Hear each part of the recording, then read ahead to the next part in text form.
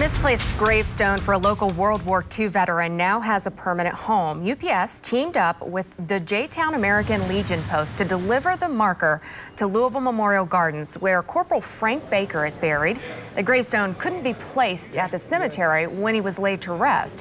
It ended up in an overgrown backyard of a Fairdale home. So today the marker was transported by UPS with police escort and finally placed near Baker's grave. UPS tracked down his son, who attended the special ceremony.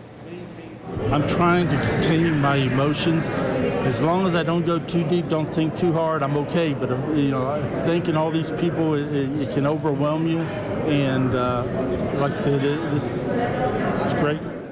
Baker says his mom moved several times before her death in 1976 and couldn't move the heavy marker, but says he doesn't know how it ended up in Fairdale.